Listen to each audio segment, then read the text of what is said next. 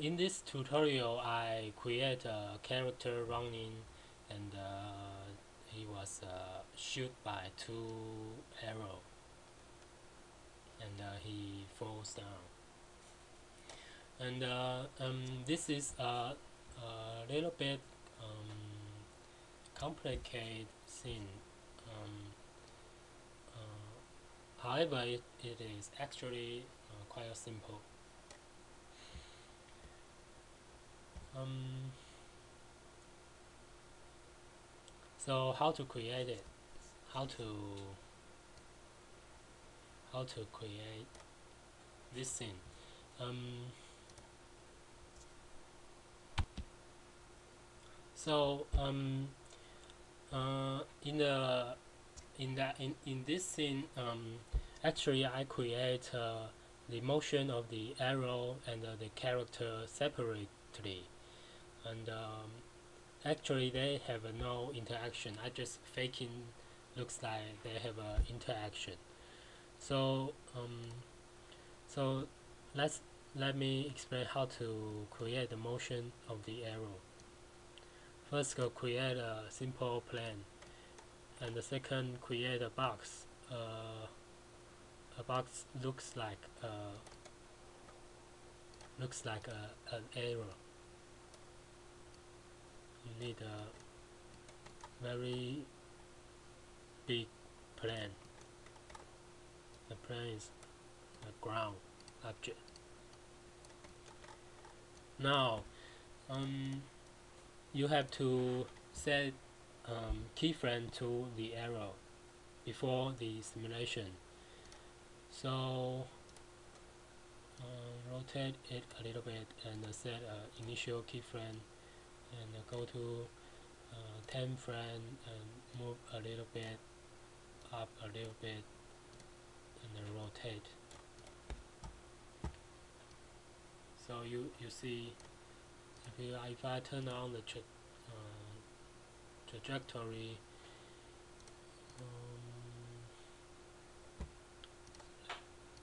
yeah, you see the trajectory of the arrow. Now select all the objects, the arrow and the plane, and create a reggae body collection.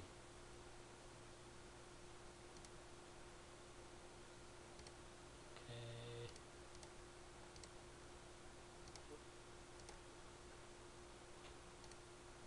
Now the plane and the box are included in this reggae body collection, and set the property of the plane to unyielding concave mesh, maybe the friction about 2, and the mass of the arrow maybe 5.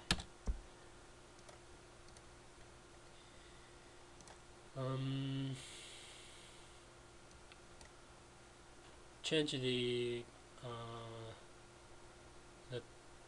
collision tolerance to about 0.7, and because the keyframe of the arrow is between 0 and 10, so I'm going to change the start frame between 0 and 10,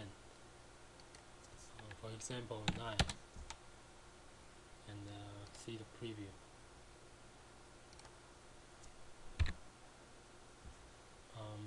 The speed is too slow, so I give it more.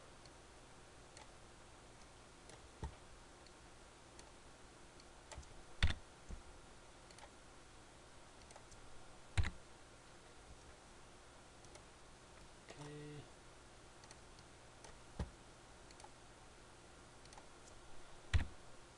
Now the box looks like a flying arrow, and you can fine-tune the effect by changing the friction or the mass of the arrow or the gravity of the wall, and all the the the the substep of the performance also make a difference. And then once you satisfy with the simulation, you can now create animation for the arrow. And go to the utility panel, go to the utility and reduce the key.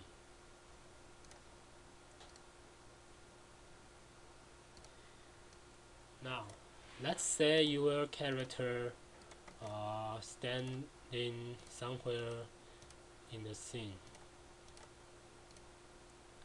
So let's create a biped character.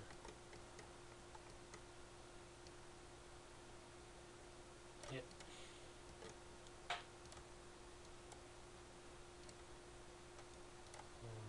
Select the biped and move to the view. And this is the position where the biped fall.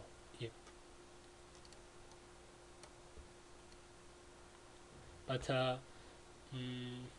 how to change the trajectory or the path of the arrow that can hit the biped? If you select the arrow and then rotate it, still the arrow remains in its original trajectory. So better use another way. Now I create a dummy and select the arrow and link the arrow to the dummy object.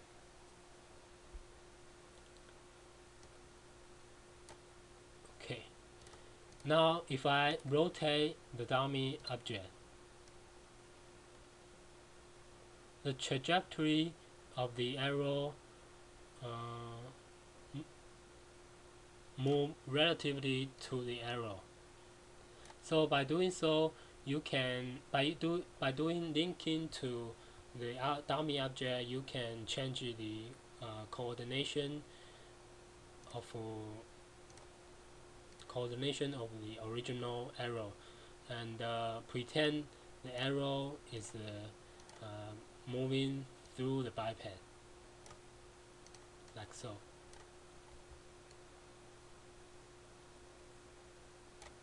And this is a very handy way to so you don't have to create two arrows for the scene. You just copy this arrow and link it to another dummy object, so the biped will be shoot twice. Now how to create the motion when the character is shoot by the arrow and fall down? There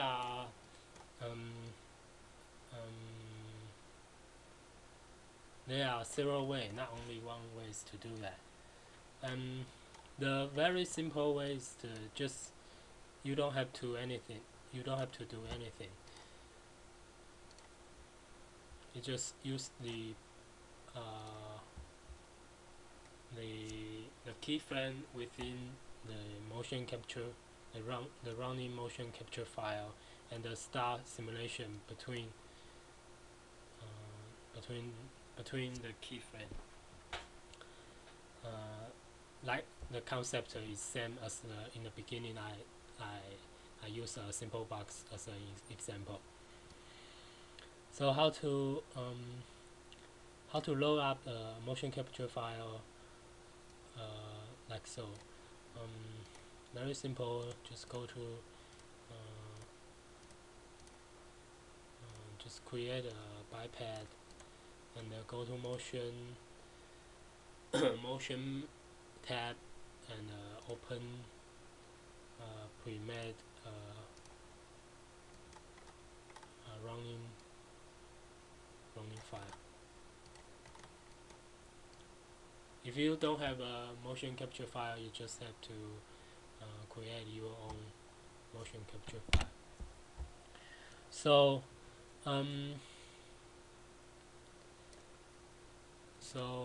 let's take a look at the preview.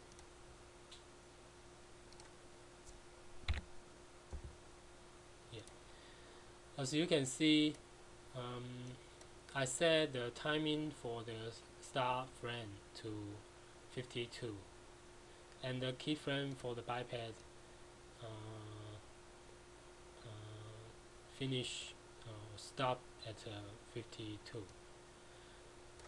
So the simulation began in 52, and in that moment, the reactor will calculate the motion of this biped according to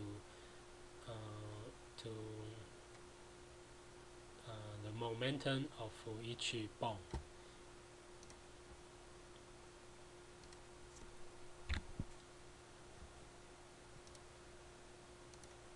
And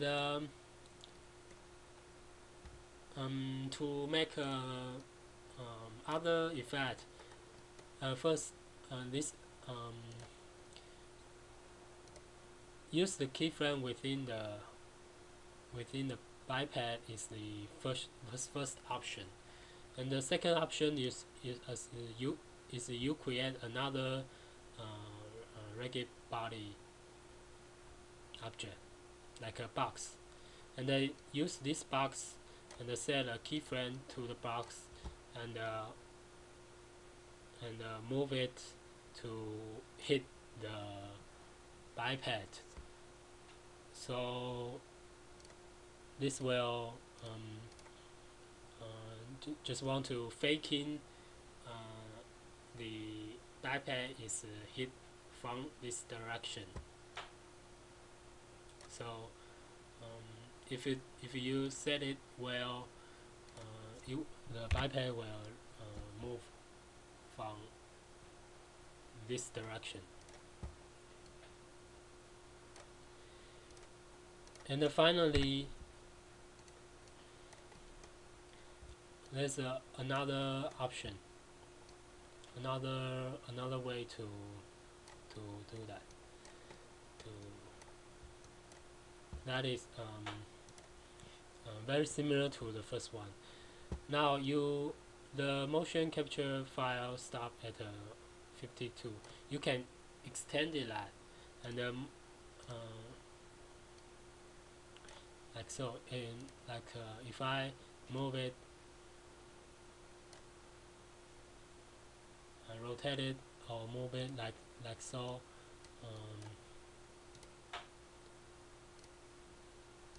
Just pretend the biped is hit from this direction. The arrow is from here and hit this direction.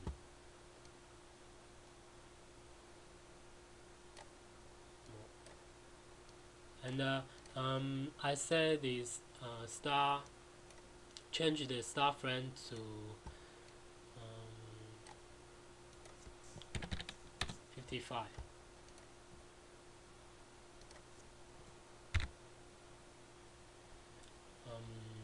You can see the different result if I change the substep to 40.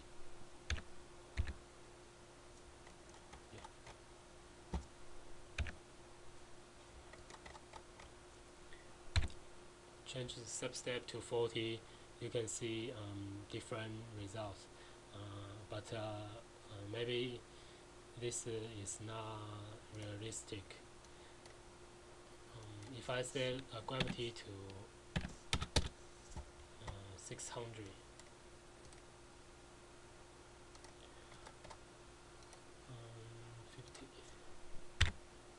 yeah, still not good. Change to one substep, yeah, better. So as you can see, change it higher value of the substep now